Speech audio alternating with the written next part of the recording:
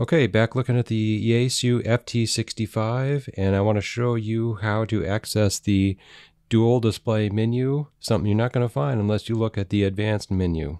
Alright, so we're looking here at the standard display.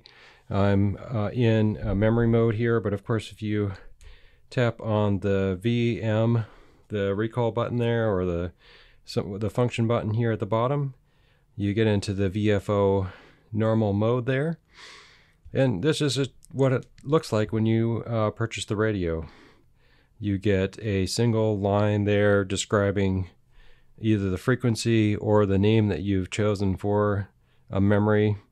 And of course some of the other indicators on the side there, which space in the memory banks and which PL tone or CTCSS tone you've chosen, whether you're getting a positive offset or a negative, depending on which part of the band you're looking at. But there's something really cool that you need to know, and you can only find it if you go on Yaesu's website, go to the product page for this particular radio, and download the advanced menu. And the description in the menu doesn't really tell you what's super cool about this. Now, in order to do this, you have to turn the radio off, and then you will need to hold down the push to talk and the open squelch button, which is the middle one on this radio. So we're going to try to do that here. It's a little tricky. And then you turn the radio on. Okay, so when you let go of the buttons, you get to this quote hidden menu, and you'll see there's a bunch of options here. Clone, you can reset various aspects of the radio, all kinds of stuff in here.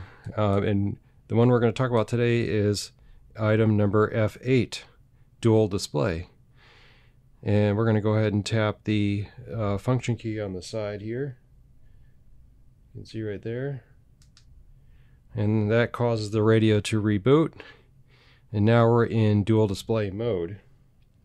And you notice things look different right away, what I'm really enjoying about this is now, along with the channel name that I've chosen, the frequency is displayed below. And that's been a problem for me in the past, because in the normal mode it might say W0BU, but it doesn't tell me which frequency that is, so I either have to remember what that is, or you tap the band key down here at the bottom and you will get a secondary display pop up that shows you the frequency.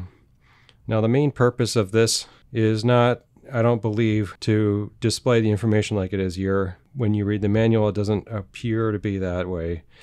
What you're supposed to do is, in VFO mode, this would be another way to try to talk to a satellite, I believe. So you have on the left there A and B channels, and if you tap the VM button, it'll switch so you can adjust the B channel frequency, and then you have to double tap the VM button in order to switch back to A.